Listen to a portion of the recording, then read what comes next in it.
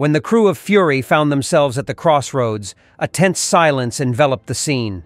The tank's immobilization by a landmine intensified the gravity of the situation.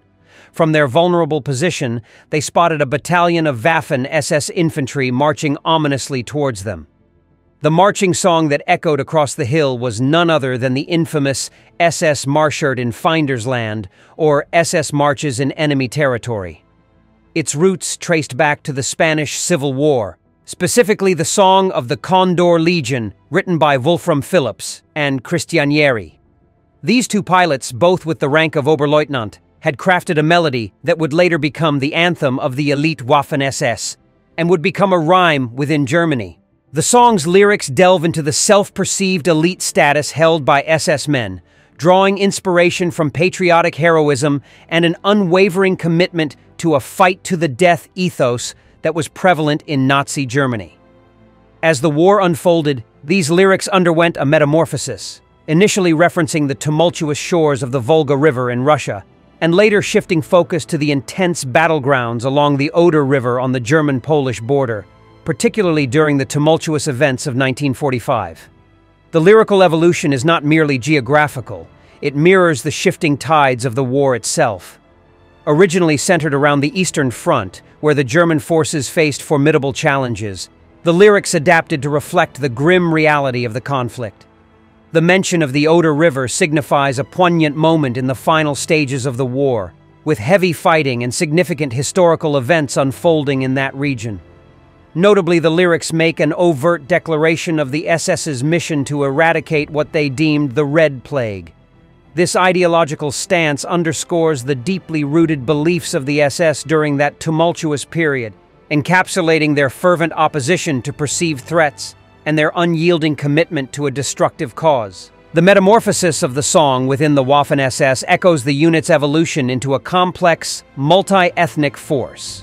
The adaptation process was not merely linguistic, but also a cultural fusion, reflecting the diverse backgrounds of the SS men who embraced it. SS Division Charlemagne, comprised largely of French volunteers, resonated with a French version.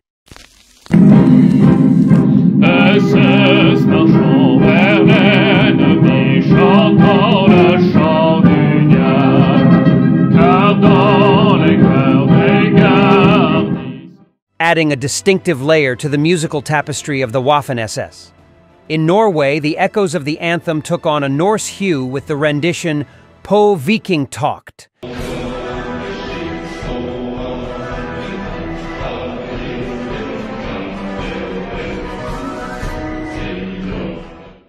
A testament to the adaptability of the song across linguistic borders. Meanwhile, in Estonia, SS Obersturmführer Hiller Erma and Bernhard Einborn introduced a version that went through various iterations.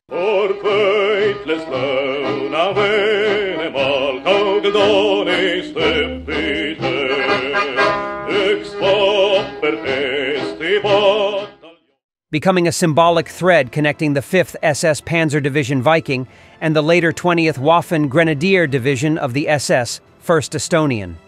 The diverse names, Bataljon Narva-Laul, Istises Bataljon, Kord Vuitles Luna, Venemaal.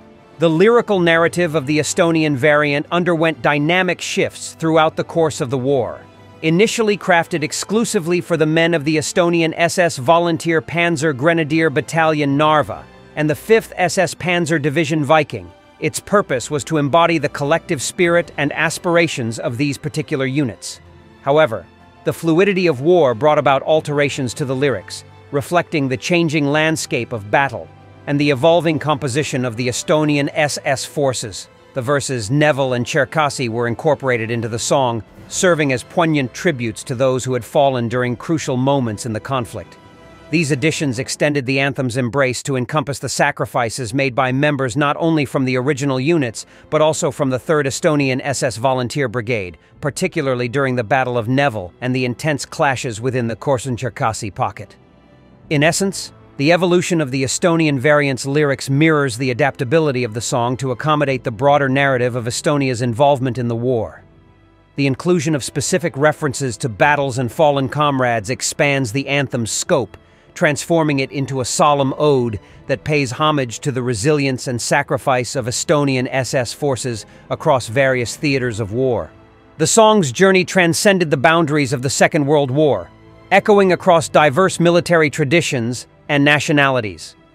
Post-war, it found a new home in the ranks of the French Foreign Legion, where it persists to this day in a rendition titled La Légion marche vers le front, featuring subtly altered and translated lyrics.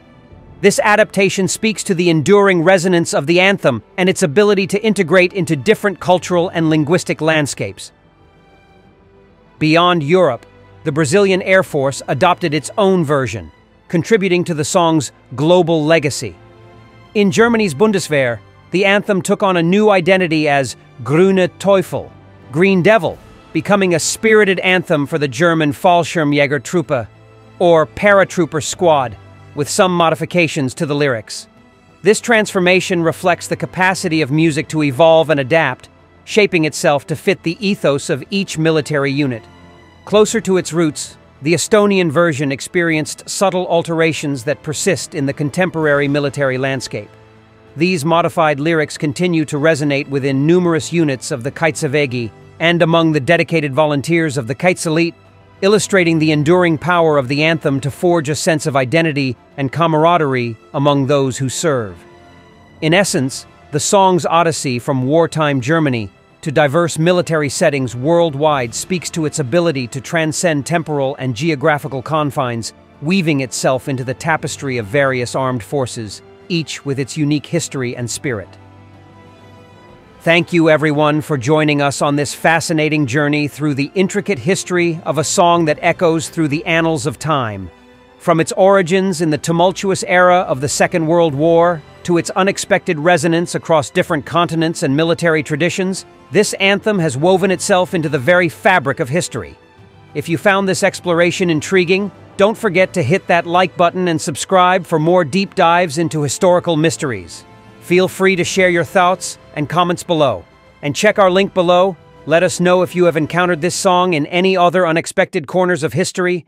Anyway, we will see you guys soon.